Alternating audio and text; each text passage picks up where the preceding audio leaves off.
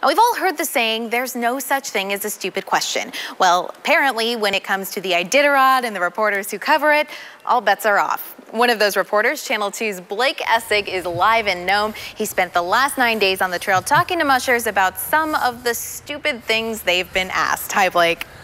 For the record, Nikki, I did do more than just ask mushers stupid questions on the trail this year. Not many other things, but other things. So anyways, here are a few of my favorite responses.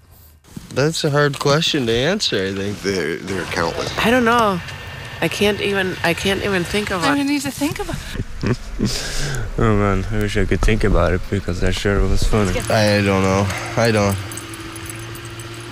know. Pit crew, you know, where's your pit crew at? How do you use the bathroom? No, the bathroom one is pretty funny. Yeah, I have a little contraption. Yeah. What was the answer? I laughed. Just like you do. I mean, I'll be bending over feeding my dogs, and somebody will come up and say, "Are these your dogs?" How you can remember the names of your dogs. They thought the trail was lit, like street lights. Of course, you know, if you have 16 kids, you better remember their names, you know. Oh, you're the Kansas musher. Well, we're not in Kansas anymore. How's the trail?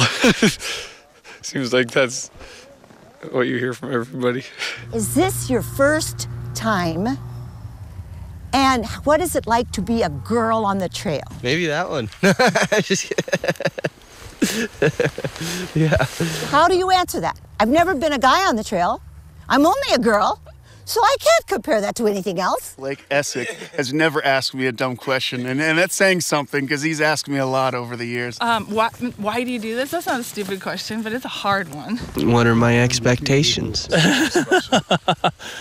My expectations are to somehow figure out how to catch those teams in front of me and beat them. Asking me if it's different to be a guy, I don't know. Ask Mitch if it's different if he were a girl. Try again one more time if you've had a lot of time on the trail to think about this. And the dumbest question. You got one yet? Dumbest question. No.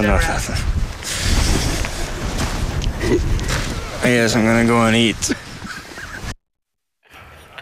And there you have it, proof that in fact there is such a thing as a stupid questions. And Nikki, I do want to just throw it out there that despite our often repetitive and sometimes silly questions, the mushers are almost always really good sports and entertain us with some sort of answer. They do. Reporting from Nome, Blake yeah. Essig, Channel 2 News. Thank you so much, Blake.